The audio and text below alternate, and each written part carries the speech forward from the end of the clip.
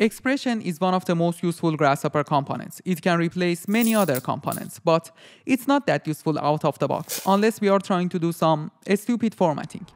If that's not the case, you will need to customize it, which obviously takes time. First, we need to add an expression to the canvas, then manage the number of inputs, maybe rename some of them, and finally enter the expression string. But did you know that you can do all this stuff right from the pop-up search box? All you need to do is start with a lowercase f followed by an opening bracket. You can also provide a list of comma-separated arguments like this. And finally, anything after the optional equal symbol becomes the expression string. Sounds familiar? The same way we used to write functions in 8th grade. F of x equals to 2 times x minus 3. Here is a far more complicated expression created this way. So as you can see,